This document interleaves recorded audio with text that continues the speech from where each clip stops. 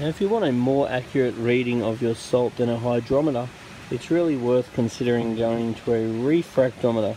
But as with hydrometers, refractometers are sensitive to temperature. They're really meant to be used at a temperature of 25 degrees.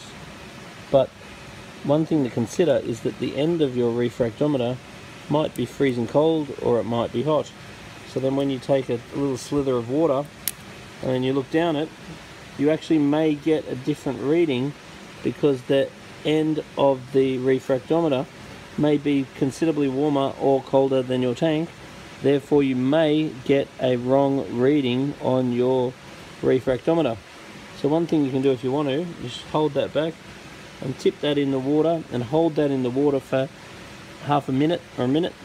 Just make sure that the temperature of the actual gauge is the same temperature of your aquarium, and if it's all 25 degrees, then you know you're going to get a more accurate reading and you're going to be able to rely on the reading that you've received instead of not trust it because it's dodgy.